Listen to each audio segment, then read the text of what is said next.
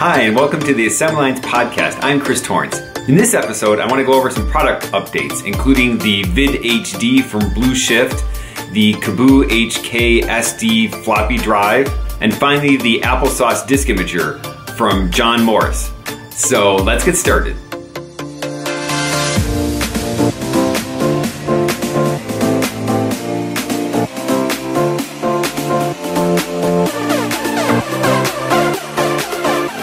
So the first update I want to talk about is from John Brooks, and this is the VidHD, and he has a new firmware available for that. You can find details of the update on the Call Apple website. The firmware fixes some problems with sync, especially on displays that are by default 1440p. As long as they support 1920, then sync should now work properly.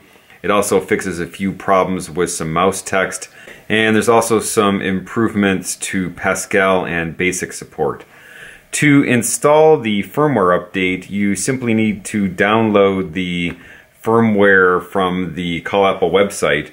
Once you have it downloaded, you want to write the firmware to a micro SD card and then put that into the VidHD card. We've got the micro SD with the new firmware installed in the VidHD card and put it back into slot 3. So now we'll go ahead and we'll turn on the monitor and then turn on the Apple IIe. Okay, so there's the boot for the Apple IIe, so that looked good. It took a little bit longer than normal, presumably because it was flashing the firmware. So with the VidHD, one thing I didn't show last time was you can actually have much higher resolutions for BASIC.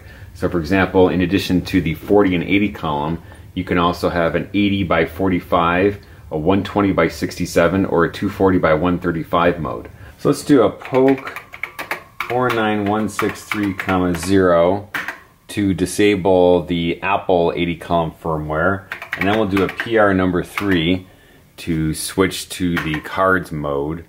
And then finally we should be able to use the escape key to get to different modes. So if we hit escape 4, now we're in 40 column mode.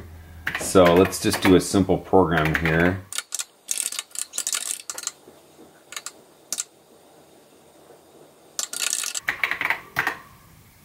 We can hit escape 8 and now we're in 80 column. If we hit escape 1, now we're in extended 80 by 45 mode. So you can see with this mode, the width of the characters is very similar to 40 column mode, but now we have 45 lines on the screen instead of just 24. So this is actually really nice because you can get a really long screen here for running programs. We can also hit escape 2, and now we're in 120 by 67 mode. And finally we can hit escape 3, and now we're in teeny tiny 240 by 135 mode. So this is actually amazing. The resolution is extremely good. I can still read that from here. So let's change our program here slightly so we can actually see the entire thing. And so you can see there we're using all 240 columns across the screen. And it's interesting that the refresh rate is probably the same as it actually is for, say, 40 or 80 column, but it just looks a lot slower just because the Apple's having to fill so much more. So this is pretty amazing that John Brooks has managed to get BASIC to respond properly to 240 columns. And like he said in the firmware update, you can actually use the escape ABCD to actually move around the screen in 240 columns. So if you actually had a Applesauce program, you'd be able to edit it in 240. Now, not everything is going to respond properly to this, and obviously games and things like that aren't going to work so well in 240 column mode, but just as a text editor or a program editor, this would be fantastic. The firmware updated successfully for the VidHD card and fixed some bugs, especially with syncing up to unusual 1080p monitors, and then it also fixed some issues with BASIC and Pascal as well. So I would say if you have a VidHD card, it's well worth the upgrade, and just head on over to Call Apple's website to get that. The next update is for the Caboo HK SD floppy drive. My Caboo HK WDrive is currently at version 0.47, and if you recall from my earlier video, this was the one that added support for disk DO and PO files. There's been several versions since then. So version 0.5 added support for writing out DSK DO PO and also added support for the latest WAS format, which is version 2.0. And then finally, a much needed feature, which is the auto boot to the last selected image. So you don't have to select it every time you boot up. Then following on that, there was another version 0.51, but the biggest update is probably this version 0.99, which is still in beta. This actually adds support for SmartPort. And so this will allow you to boot up 32 megabyte images in either 2MG or HDV format.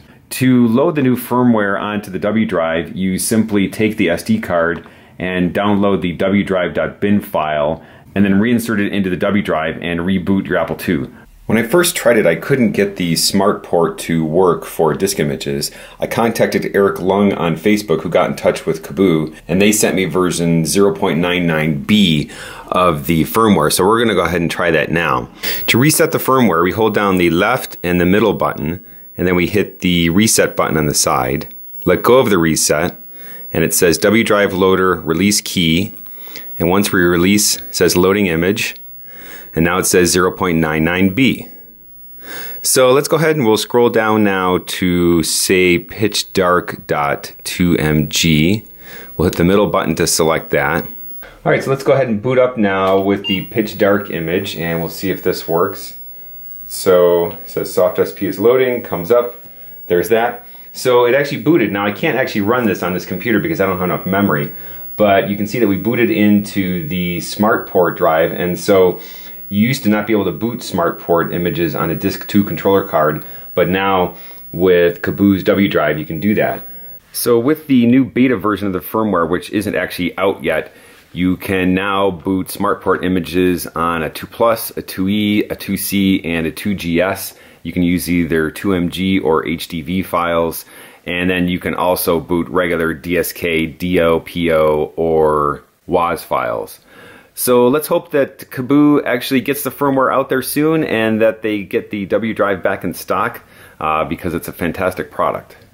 The final update is to the Applesauce Disk Imager from John Morris. And for this update, you'll have to buy a replacement board, and I'll have the link in the show notes to John Morris's website where you can get that. And then you can also download the latest version of the Applesauce software. In November, John Morris released an updated version of his PCB, and so if you've bought a new Applesauce since then it'll have the new board in it. If you bought one earlier, then you can go ahead and order a replacement board for just $20. If you're uncomfortable doing the replacement yourself, you can actually mail your Applesauce unit back to John Morris, and he's offered to do the replacement at no additional charge. So what's the difference? On the new board, the voltage regulators are actually a lot beefier, which should help it to work better with especially 3.5-inch drives, which tend to suck a lot of power. I also downloaded the latest version of the Applesauce software, so let's go ahead and run that now. And when you run this, it'll actually update the firmware within the Applesauce unit itself. So it says Applesauce firmware needs an update, and we can go ahead and update it. Now that our Applesauce is up and running, we can go ahead and test it. So there's been a few changes to the user interface. It's actually a lot cleaner now. It's divided up in just a couple sections. There's the fast imager, which creates the WAS format. You can also create .dsk, DO, or PO. There's the flux imager, which is for copy protected disks or disks where you want to preserve all of the bits. And then finally there's a disk writer, which allows you to write disk images back out onto a floppy disk. The diagnostics tools has been upgraded to now have different sections so you can test things like the power, reading, writing, head tracking, sync sensor, write protect, etc. And then finally you can also get information as usual on your MC3470 chip that's inside your Disk 2 drive. Let's go ahead and image a disk just to make sure everything's working properly. So I've got a cracked version of Copy 2 Plus here, which I thought would be appropriate. So we'll just put that in and we will hit Image Disk. And the green indicates that the read for that particular track and sector was good. And occasionally you can see it flashing blue where it actually had to retry, but it automatically does that. So it looks like everything's good. So we can go ahead and we can save this copy to plus, and we'll save this as a .waz. And then now that we've done that, we should be able to open that up and try it out. Copy to plus .waz, and we'll go ahead and boot that. And so this is Virtual 2, which has also been upgraded to now handle the WAS file format. And so as you can see, everything boots up properly, and we have a good copy of Copy 2 Plus. So I'd highly recommend, if you already have an Applesauce, definitely go ahead and get the upgrade to the board. It's only $20. If you don't have an Applesauce unit yet, I would recommend getting one. If you have a bunch of floppies or you have some copy protected floppies, it's definitely worth getting an Applesauce. As you can see, it's really fast to image disks, and you can also image at the flux level in case you want to preserve something at that level.